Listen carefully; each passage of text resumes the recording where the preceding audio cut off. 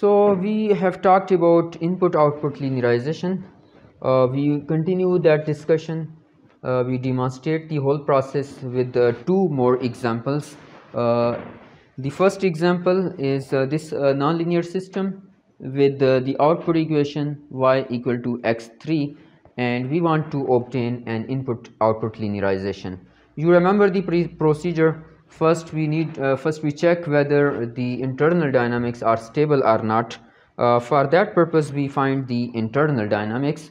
The procedure you already remember. You set the output to be identically equal to 0.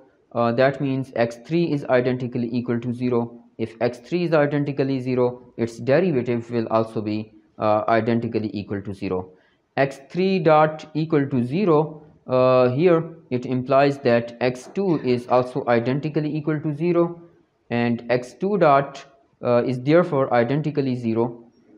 Here x2 dot is identically 0 since x2 is also 0.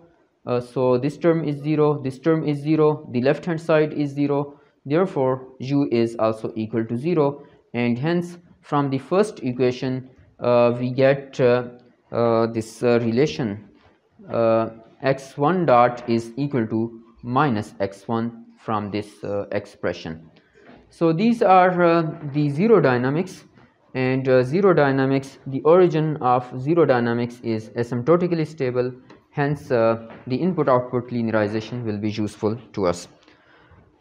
Next step is to find the relative degree. So relative degree can be easily found by taking the derivative of the output equation, because no control input directly appears over here. So we take its derivative, y dot is equal to x3 dot, which is equal to 2x2. Again, no control input over here. We need to take its second derivative, which is written over here. Therefore, relative degree of this system is equal to 2 in the entire state space. And once we know the relative degree, the transformation is given by this expression. H of x is already known. LF h of x can be easily found, and we have already learned the procedure to find this phi of x. So LF h of x is partial h over partial x into f of x. This comes out to be equal to 2x2. Therefore, the transformation is here. The h of x is equal to x3. This we have found, 2x2. Phi 1 should satisfy this condition, that is partial phi 1 over partial x into g. It should be equal to 0, and that means this thing, which is rearranged to write into this form. This term multiplied by this and this term multiplied by this should be equal to 0. That is over here. And now we have this partial differential equation. We want to find the solution of this partial differential equation, and that solution will determine this phi 1 of x. So we again proceed in the same way as we did in the previous examples. That is, all the terms which involve x2, we bring those terms to the right hand side, and this term is retained over here. Right, here it should be e raised to the power minus 2x2. So here is some typing mistake. And then what we do, we substitute this thing to be equal to some constant, let's say equal to 1. So if this is equal to 1, and then finding the solution of this differential equation is simple. Bring it to the right hand side and take the integral of both sides. That gives us this thing. Phi 1 of x is equal to x1 plus some constant of integration. Constant with respect to x1. It can be function of x2 and x3, but it should not be function of x1. With this assumption, this right hand side becomes this thing. Again, here is the exponential is minus 2x2. We rewrite it. Here this typo is propagating.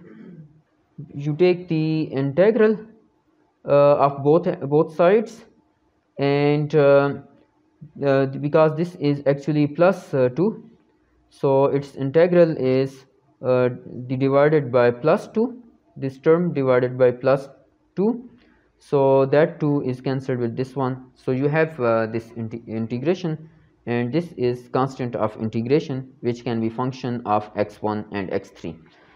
So you have this solution to this differential equation, and over here this one, you collect the information contained in both of these expressions to finally determine phi 1 of x.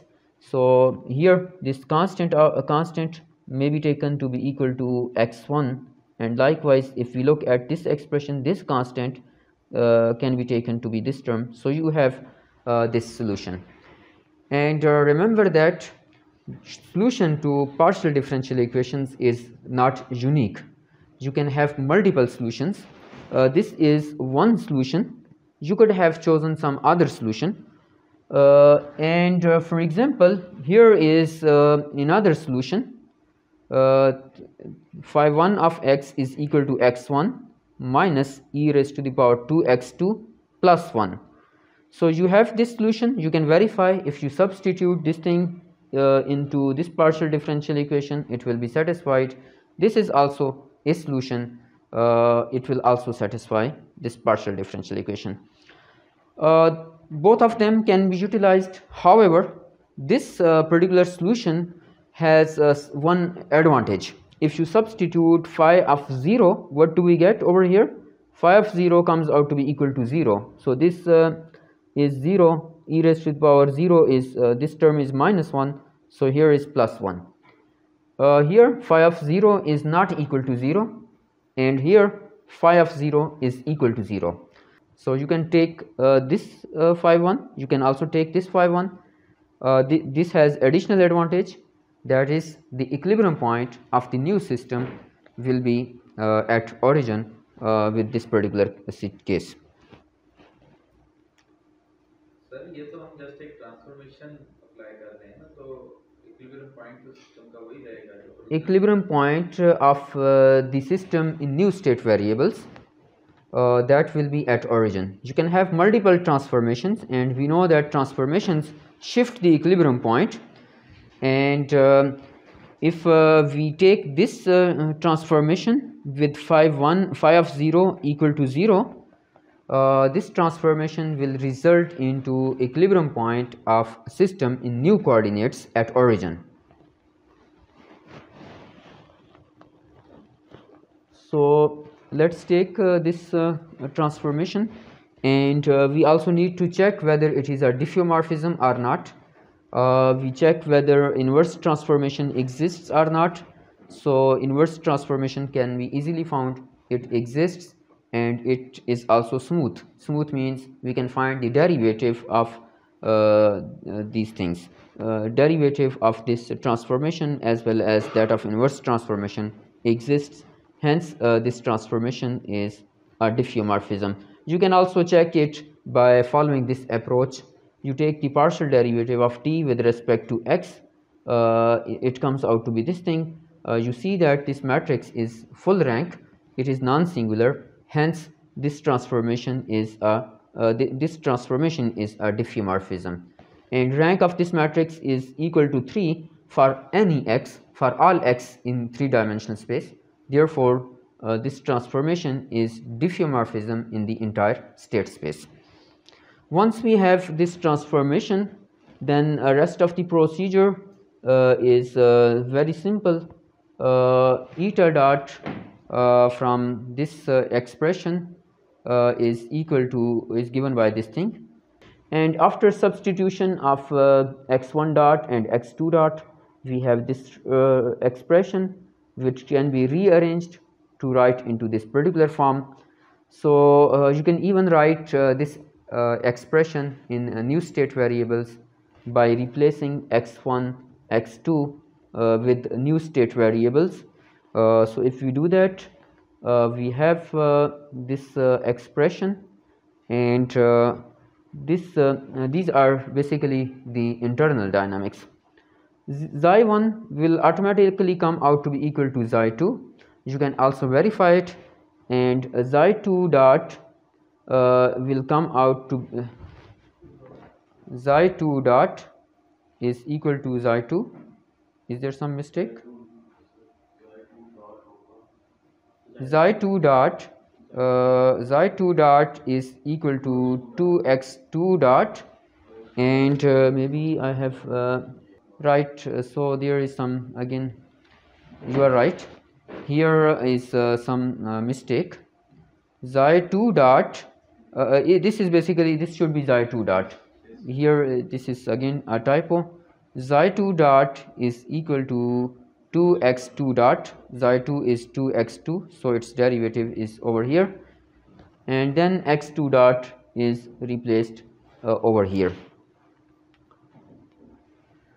This typo is again here, so it should be xi1 dot is equal to xi2, and this should be xi2 dot equal to this expression, and the output in new state variables, it is equal to xi1. So we have this system in normal form, and once we have this system in normal form, we can obtain input output linearization by definition of the control input. If we take this control input to cancel out these nonlinear terms, so that will result into this system.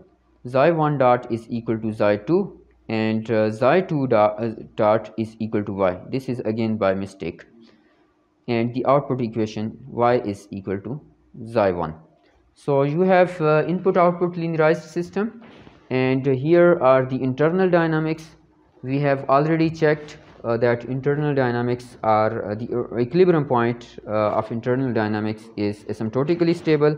You can even check it in new state variables as well by substituting xi1 and xi2 equal to 0. So these this expression is written over here. So these internal zero dynamics are equilibrium point of zero dynamics is asymptotically stable, and then you can solve the stabilization problem as well as tracking problem for this particular nonlinear system.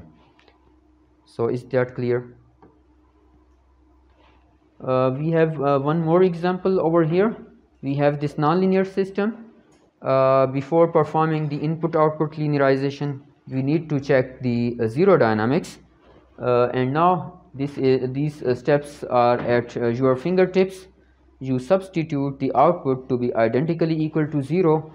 x3 equal to 0 means 3 dot equal to 0. x3 dot equal to 0 means x1 equal to u.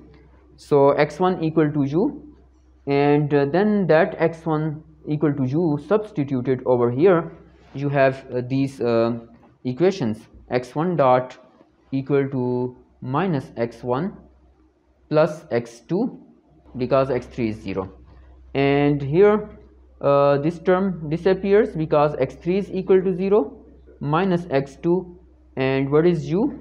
U is equal to x1. So these two equations describe the internal zero dynamics of this system, and now the zero dynamics consist of two state equations.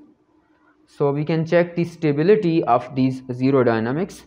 It is fortunately a linear system, and checking the stability of a linear system is easier. We can write the system matrix. We can rewrite these state equations into this particular form, and we have this system matrix. What are eigenvalues of this system matrix? This has two eigenvalues. One is at origin, and the second eigenvalue is at -2. So although these zero dynamics are stable, but these are not asymptotically stable. Since these are not asymptotically stable, therefore the input output linearized system, even if we solve the stabilization problem for input output linearized system, we cannot ensure the stability of internal dynamics. Therefore performing input output linearization will not be useful, and hence we do not find the input output linearization of this particular system.